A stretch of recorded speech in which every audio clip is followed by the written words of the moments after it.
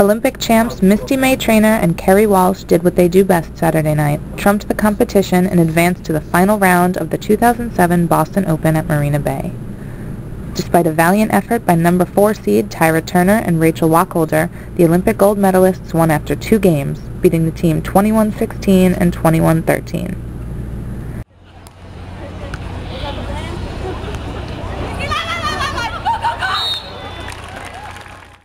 The nighttime match proved to be a crowd pleaser as several lengthy volleys kept fans on their feet till nearly 10 p.m. as Turner and Wacholder fought unsuccessfully to hold off the final points of the match.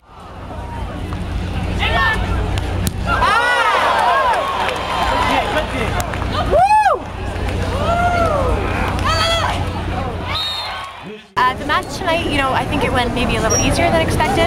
Okay. Not to say that we didn't work hard for every single point, but every time we play that team, it's always a battle. And we were prepared for that tonight, but we made some good plays and it was a little bit easy.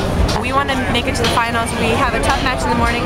Not sure who we play, but everyone wants to win here in Boston. It's the first time here in a long time. And my first time playing here, so I want to get a win here. First place win here. May-Treanor and Walsh will advance to the finals where they will play number 2 seed Nicole Brownall and Eileen Youngs for the championship.